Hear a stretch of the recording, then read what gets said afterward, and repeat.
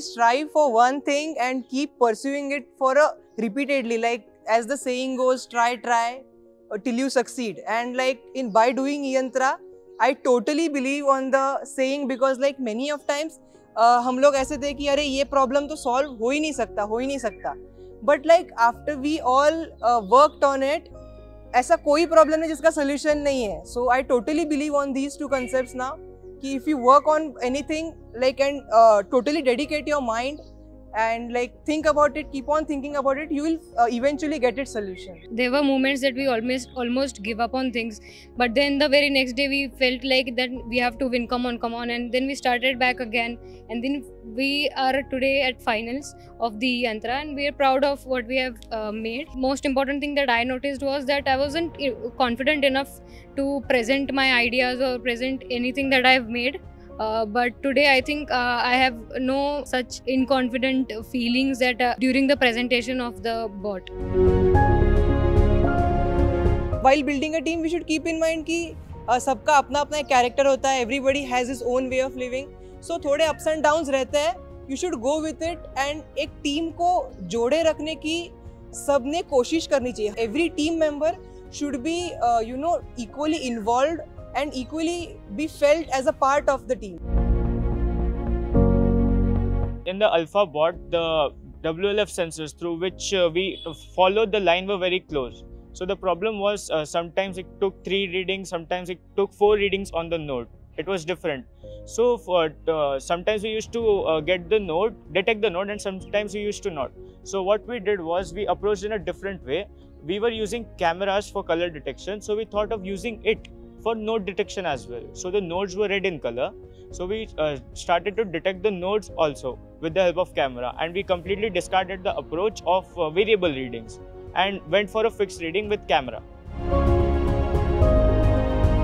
Engineering में आते ही लोग ये कोर्स करने लगते हैं, वो कोर्स करने लगते हैं, लोगों को एक्स्ट्रा करिकुलर चीज़ें सीखने रहती है.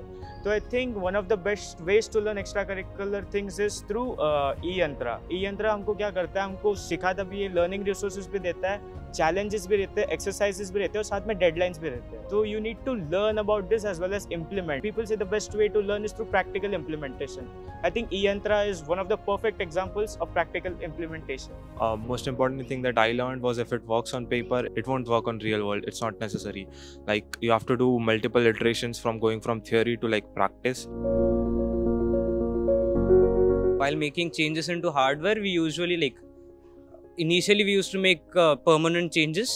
So like using super glue, making the permanent change, which couldn't be reversed back. After some time, if it didn't work, we had to restart from zero and start again.